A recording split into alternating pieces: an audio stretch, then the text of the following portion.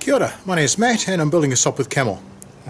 Today I'm slightly deviating from that. I'm having my first go at steam bending stuff, in particular cap strips. I'm going to walk you through making a form and how I've set up for steam bending or steaming timber. Fortunately the timber I'm doing is quite small, but it's worked out really quite well, quite impressed with it. Cool, hope you enjoy the video. Cheers. This bend radius, and you can see I put a clamp on the end there just to keep those two from warping and tearing out the screws. Obviously there's a lot more pressure with the wider timber than there was with thinner cap strips. So what I'm now going to do is I'm going to make up a block to steam form these into better curves. So this is what I'm starting on now. It's my block. So basically you're going to cut out there, cut out a triangle, cut it back there, it's a straight line, and then shape that curve in there. Once I've got that done, I'll then do a saw cut, which will be the width of that thickness, the thickness of the cap strip to fit in. So that's the plan for the next hour or so before I get this bit of work, just to knock that up. Getting stuck into it. You can see what I've chiselled out so far, I think. Hard for me to see the camera from this angle. There we go. So I'll take it down a little bit further. You can see the line I'm working to, which is that one, that bottom line there. It's the bottom line of the cap strip. And eventually I'll saw cut down to there, but I just want to take out the majority of the meat here, which I've done. Now I'll try and be careful and just get it closer to that line. It's 1/8 of distance apart roughly, so I'll try and get it to less than that. Right, wish me luck. And you can see if I go over that line, it's a bit like painting by numbers.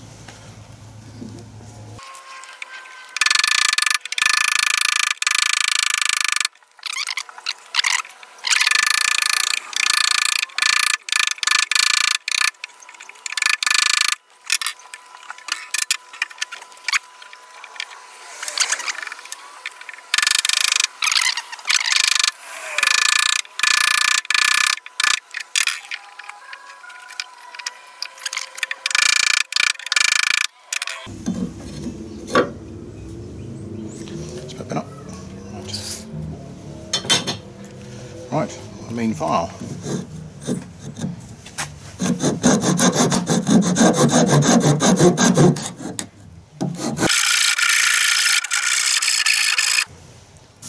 broad strategy is I've got a line running across there, I want to get to that, and I've got the cut line through here and I want to get to the bottom of that, and I want to pay attention to this line and leave this side slightly raised because I can bring that down using the square. So that's the broad strategy. Let's see how this goes.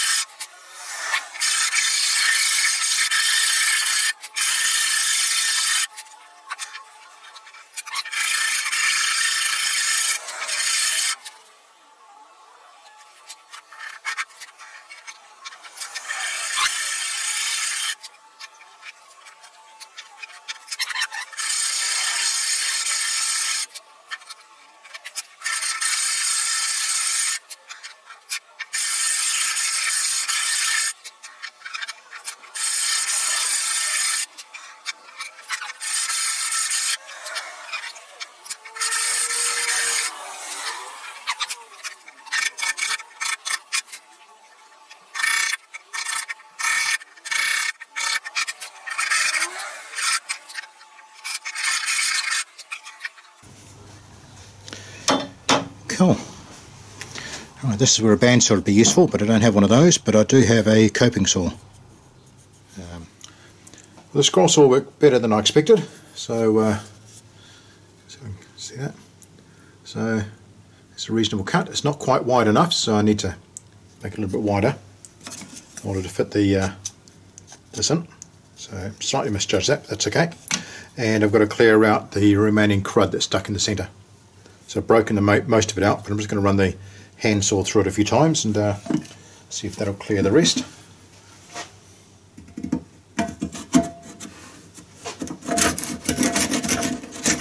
Yep, got that going.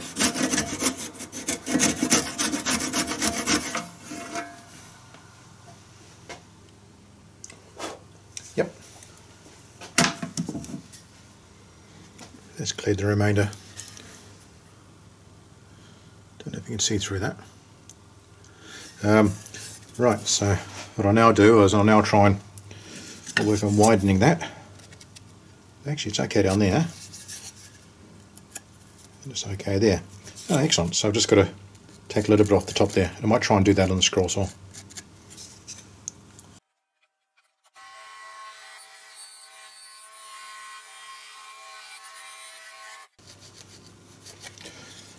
Right, so we can get some sandpaper down there.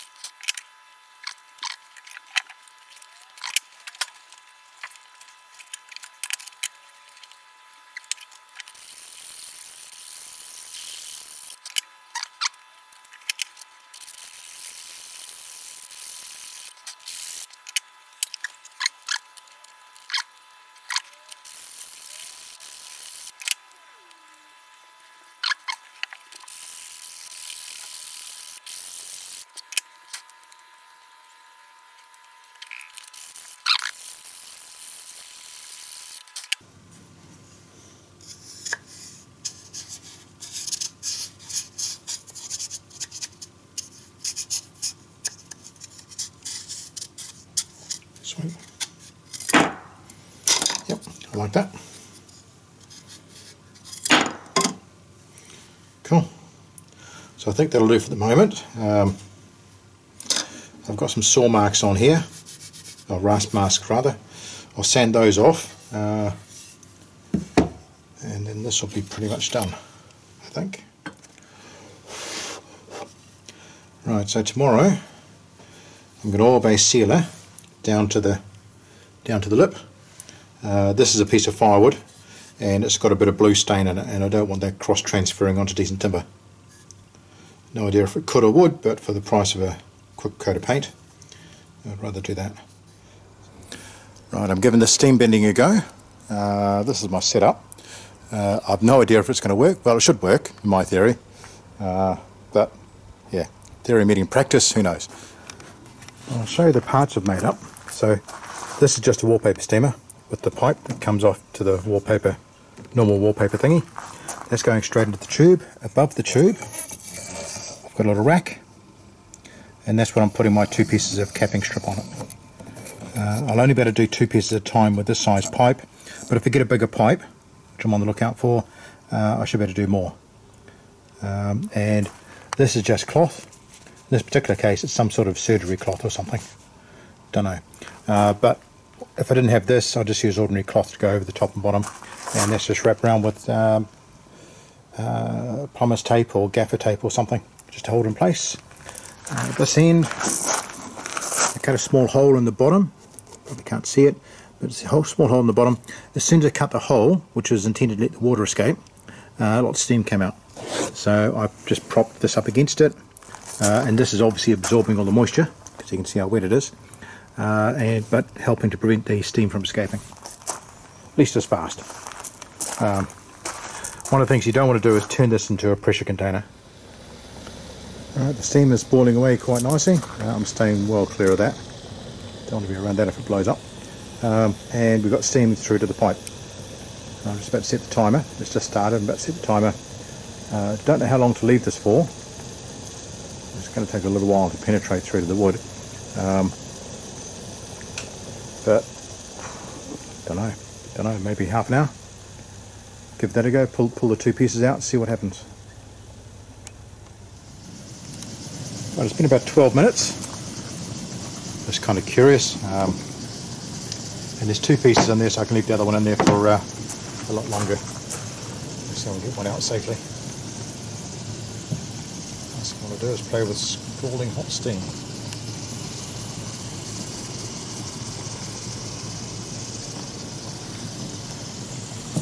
I'm going to move pretty quickly, from what I understand.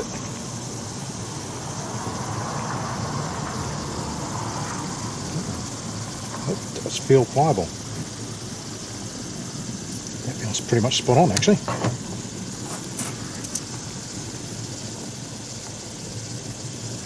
Yep, let me move that across. Yes. I'm going to pull the other one out as well.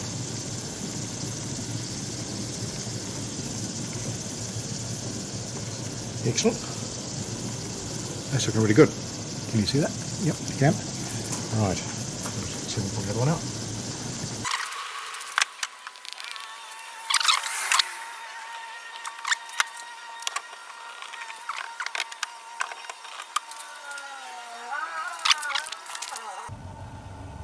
Cool.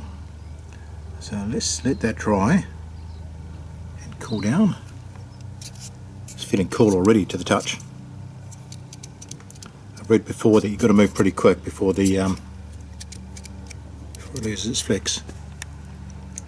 And then we'll pull these out and we'll see how much spring back and how well they keep the shape. Very cool. If it's that quick and easy, wow. Okay, right, I'll come back to you in about 15 minutes. Right, I've got them both out. There's definitely a curve introduced, but nothing like, no, not as much as I was hoping for. This is probably the spring back that I've read about. So if I pop this back in here,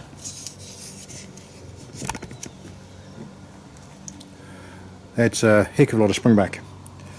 So what I'm thinking, actually before I talk about that, I shaped it against this. It's not looking so bad there. There's a little bit of pressure needed to bring it back down, but nothing like the pressure that was needed before. But I think I can do better. And I think what's telling is where it leaves the web, which is about here. So what I'm picking is if I shave off the top of the form, I shave this part off.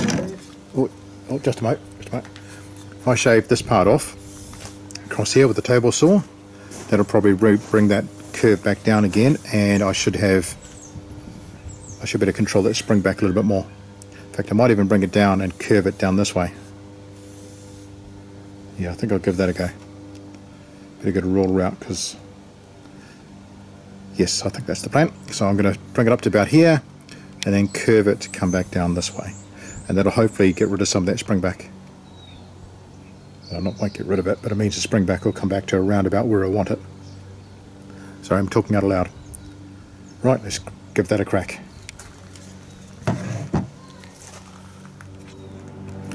Right, this is how much I'm going to take off. That's down probably a little bit less than it was poking up when it came out. Somewhat less, I think. So it should be a fairly safe amount. I can always take more off.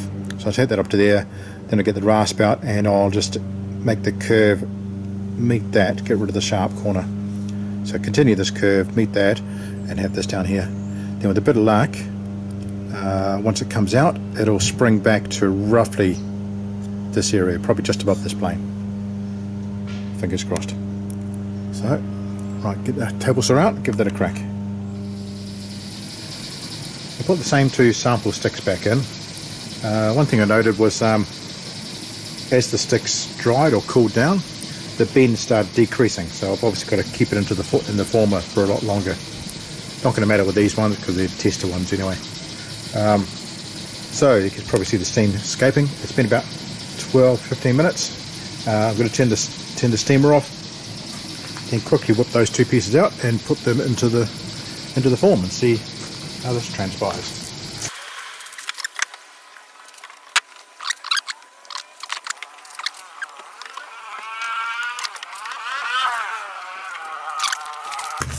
this is what we've got. So more of a, definitely pushing up against that top edge there. More of a gap along here, but I don't mind that. What's more interesting is the gap between these two. That's not even for some reason.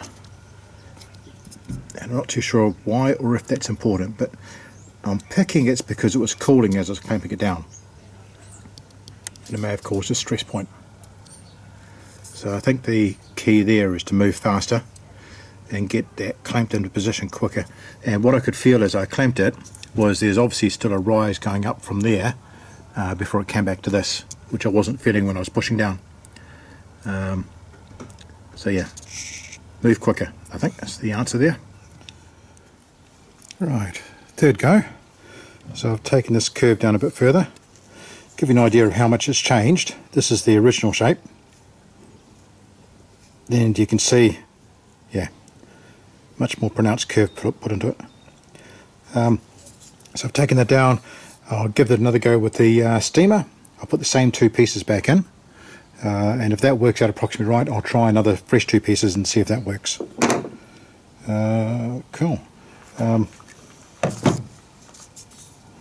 I'll leave these in for half an hour, and the bend has still come back, but it's still left quite a bit of a bend in there, which is good. Put that into context. There we go.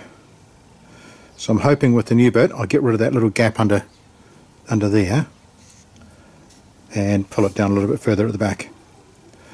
But even if I don't pull it down further at the back, that's actually not too bad. I'm quite happy with that. But we'll see if we can make it better. Right, this is go 3. These have been steaming for about 12-13 minutes. I'm going to try and work quickly, much quicker this time, so I'm not going to be saying much. So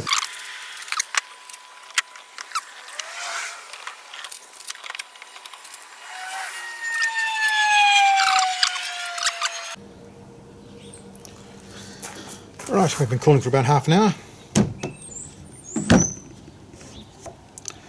Let's see what these ones look like.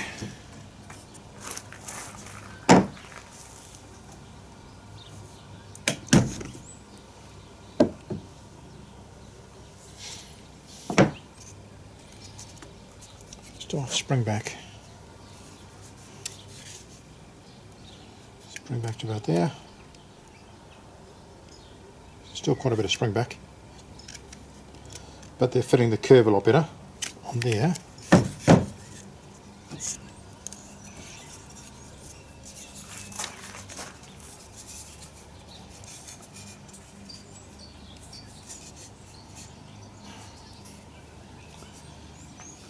Still not quite where I'd like it to be. Alright, fourth go. It's been sanded back. It's been steaming for about 15 minutes, a little bit longer than the other ones. So turn this off.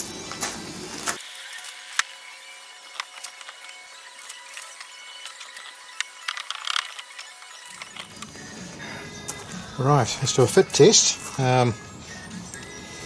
with these with the scrap timber.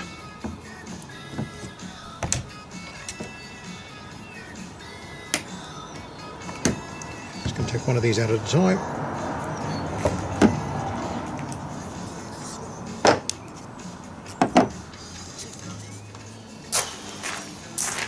Right, good luck.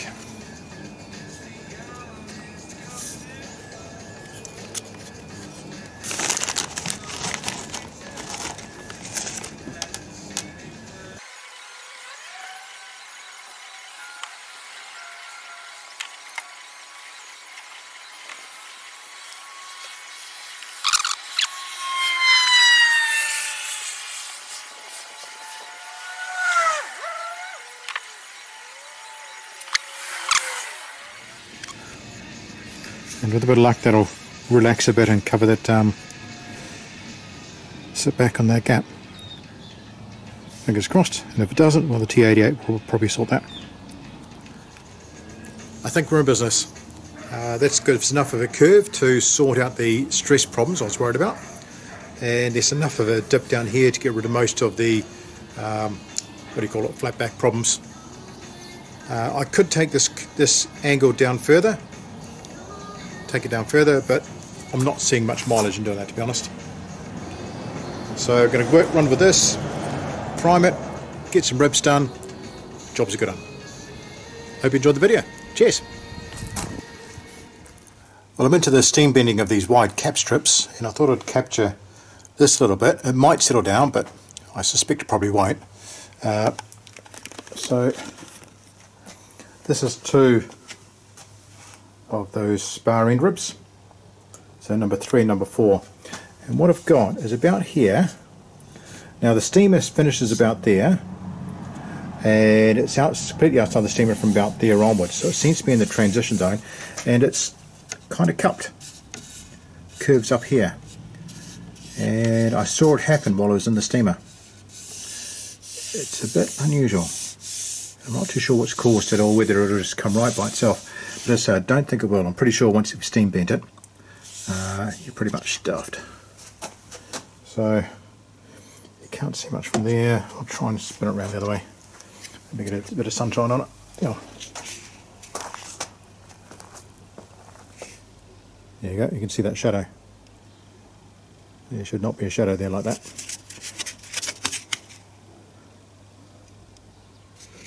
And if you look across the top, that should be flat across the top. And it is there, but not there. I don't know how much of this you can actually see on the video, but if not, just take my word for it. It's a little bit of a cupping. So I'll sleep on this. It's probably going to take some experimentation, which means more wasted cap strips, unfortunately.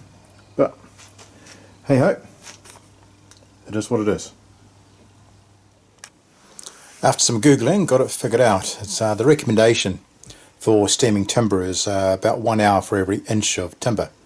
Well, of course, I'm dealing with 1/8 of an inch capping strips. So by that calculation, I should be steaming for about 7.5 minutes, maybe 8 minutes. And instead I've been doing 10 to 15 and not being too worried about how long it's been. So that's clearly the problem. Clearly might be an overstatement, but that appears to be the problem. So what I'll do is when I crack on with this on the weekend, I'll steam to 8 minutes, bend, and see how we go. And fingers crossed I might get that cupping effect. So just pausing to show you guys a broken cap strip. It's a bit frustrating, but hey, if you don't make the mistakes, you don't learn. So this is part of that learning, unfortunately. So what I've got here is you should be able to see a crack line across there. That came about because I was steaming this in another one, and I waited 6.5 minutes because I thought I could see cupping going on down here, this warping. Turns out I probably wasn't, but I was obviously highly conscious of that. So I pulled it out at 6.5 minutes, tried bending it, and heard that crack. I couldn't see it at the time, so I backed them both back into the steamer for a few more minutes and rebent them, and that's when that came out. The other one's fine, but yeah, a bit frustrating. And these are the current 2. So no sign of any warpage. No warpage. These 2 are pulled out at 8 minutes. So yeah, happy with that. And we'll look at the bottom. It's looking pretty good. It's looking pretty darn good. So they should go on quite nicely, I think. So 1 step forward, 2 steps back, or is it 2 steps forward? Whatever, but make progress. Just a little bit more painfully than I'd like, but never mind. Right, back into it.